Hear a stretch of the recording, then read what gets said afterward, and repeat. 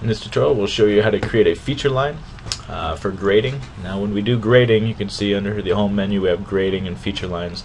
In order to create a grading, we must have a set of feature lines that we'll be using for that. The feature line includes an elevation with your line as well as the location of it in plan view. So I'll show you two options to do that. One is we'll just create feature line from scratch, and then the second way we'll do it is create a feature line from objects. So first, if we create a feature line from scratch, we're just going to use the default settings here. You just have site and style, similar to before with layer, and we will hit OK, and it's going to ask you for the start point. So we will just click, come in here and select a start point. Any of these will do. And when you click for the first start point, it's going to ask you for an elevation. The current elevation of that point that you've selected is 625. So let's just say that we want to create an elevation at 640 instead. So that's going to be our first point, is based at 640 there and has that elevation.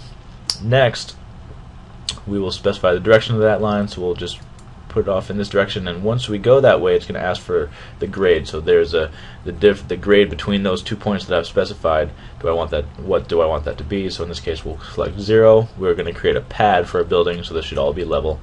And then we'll come down here, again the direction, and then the grade as well as 0. Finally, we'll come towards the end here, and we'll click there. Again, a grade of 0, and finish it up at the end point, and that should be our feature line. So this is one set of feature lines for a pad for a building or something of that nature.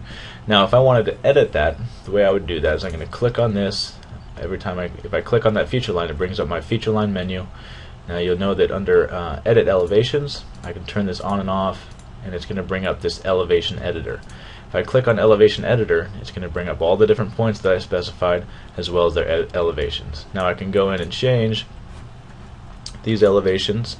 I can go in and just change that to 650 and change all of them. If you have them all highlighted, I can highlight just a single one and change the elevation of that one individually if I needed to.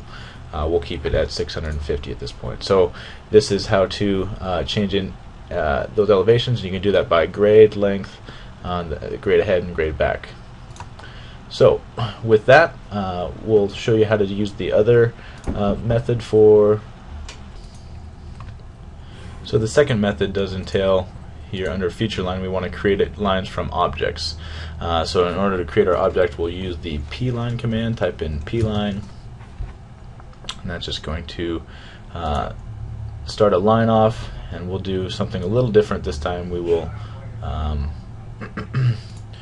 we'll change it from the end of this will be a little different, so we'll just actually create an arc, just showing you it doesn't all have to be linear. We can throw in an arc here as well, and can go back and forth within the pline.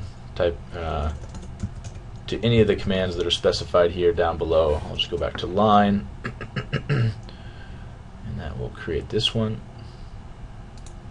and then finally we'll go to arc and finish up at the end here.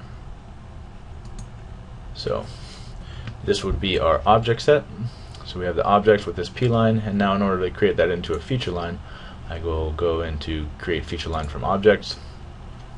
Now when I select this, it selects the entire piece. Once that's selected, I hit enter, and it brings up this menu. Now you'll need to make sure that at the bottom here, the erase existing entities and assign elevations is selected, so you can actually assign an elevation to this piece, and we will hit OK, and here we have an elevation set at 660 feet, so we could change that to 770 if we wanted to, or you could do this from the surface. That would draw the exact points from the surface. We'll keep it at 670, click OK, and now we have two feature lines. Again, this one, if I wanted to go into Elevation Editor, you can see the elevations and the stations and the grading again, which could be changed or modified throughout the process. So that is how to create feature lines for Civil 3D.